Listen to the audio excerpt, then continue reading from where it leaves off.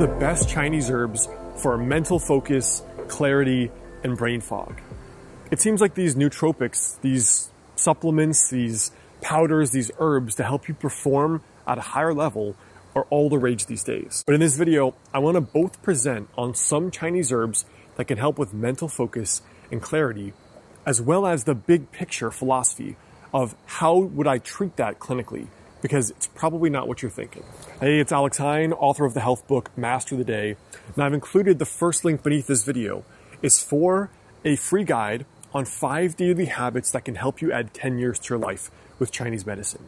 It's this case study of a guy named Li Qingyun who lived to be over 100 with these 5 Taoist habits. So you can check it out right beneath this video. So let's first tackle this idea of mental focus and mental clarity in terms of the macro, right? Why do people not have the mental focus and the mental clarity that they want? One of the things that I found in my own life, as well as clinically seeing patients, is that it's different for every person, right? There are general big buckets that we tend to fall into, but it really is about, number one, finding the chink in your armor. I've talked about this before when I talked about the videos on the qi dynamic, the energy dynamic. Each person, the way they are uniquely genetically made, we each have a genetic weakness. For me, I've always had lifelong digestive problems and I've been very thin. That's just the luck of the draw. For other people, it's asthma. And for others, it's a skin condition or psoriasis, or they struggle with being overweight, even though they work hard at it. The first thing is to understand why that's not natural, why it's not naturally happening.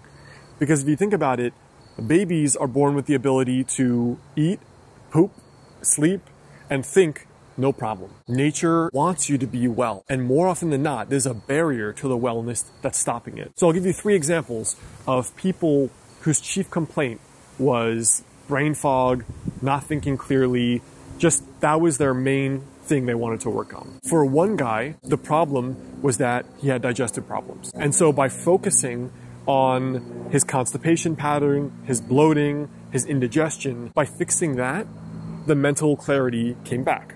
That was the chink in his armor. For another woman, her main problem was with insomnia. And everyone knows the feeling of not sleeping well for a long time and therefore not thinking well.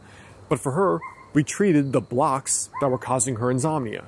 And then after that, her mental focus and clarity came back. For a lot of people, the block is going to be something very different. But if I had to choose one, it would probably be person's digestion. I mean, in Chinese medicine, the spleen or pancreas, the dominant emotion, that's the pathological emotion, I guess you could say, is overthinking or over-ruminating. So there are formulas in Chinese medicine that are historically famous for thousands of years as the student formulas. That when you're studying 5 or 10 hours a day, your digestion gets impaired, and that's the thing that can lead to the foggy thinking, the insomnia, the anxiety, the depression. So the first is figure out where the chink is in your armor. Now to build off of that, mental clarity and mental focus is often the secondary effect of something else not working well. So this is building off of what I just said about find the big chink in your armor, find what's not working well. Because the thing is, if you try to chase the individual symptom, you can be chasing those things for years and not getting the results that you want. But when you look at the interconnected pieces, that can often give key insights into what's going on. So that's why it's not so easy to just say, take these 6 herbs for mental focus and for mental clarity, because take these 6 herbs for what? That's kind of how like a biomedical physician would practice. Or a lot of natural medicine practitioners just say, this herb is for mental focus. But that's not Chinese medicine, because it's about treating a pattern and treating something that's more inclusive of the whole person. So it doesn't seem logical, but that's why you can treat a person's digestion, which you wouldn't think has to do with their head if you don't have much medical knowledge, but that can be the most effective thing for treating their mental acuity. It can be the most important thing for treating their brain fog, their inability to have a good memory, their anxiety or depression. Frequently, treating it through the gut is one of the most effective things. So just remembering that it's a secondary effect. So what is the main thing that needs to be worked on?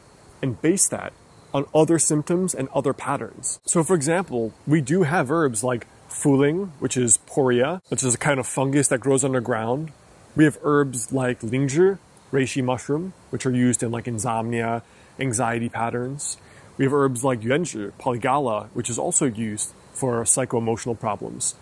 But all of these, again, by themselves, I wouldn't recommend a person to take. And I wouldn't magically give someone that just because they say, you know, I want better thinking and less brain fog. It would have to be treating the pattern. And that's what's often so deceptive. You can treat something that seems unrelated, but it fixes that because it's about the big picture pattern and not thinking linearly like a physician would. So in terms of an action step here or a ritual, I would say to try to find that lead domino in your life. Now, maybe if this is a chronic issue, you've developed some ideas or some theories. You've realized that there may be a link between what you eat and that feeling of brain fog. Maybe for someone, it's related to their menses, and it's a certain time during their cycle that starts creeping up along with migraines or pain. And maybe for another person, it's something completely unrelated altogether. But to look for the big domino, the main factor that pulls together all the puzzle pieces, right? So that headache and being agitated and sweating too easily, putting all those pieces together rather than looking at them as these separate parts, realizing that that brain fog, that just foggy thinking is inexorably, it has to be connected to the other pieces in your body.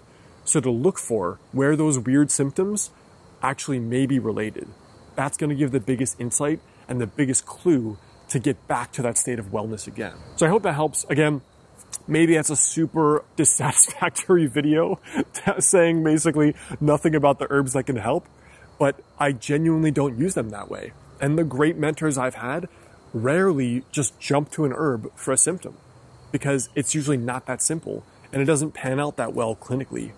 So look for the pieces that connect, the various parts, and that'll give you more insight into how to get the results that you want. But again, check out the first link below this video. That's on Li Ching Yun's 5 daily rituals to add 10 years to your life with traditional Chinese medicine. And then check out my last 2 related videos right here.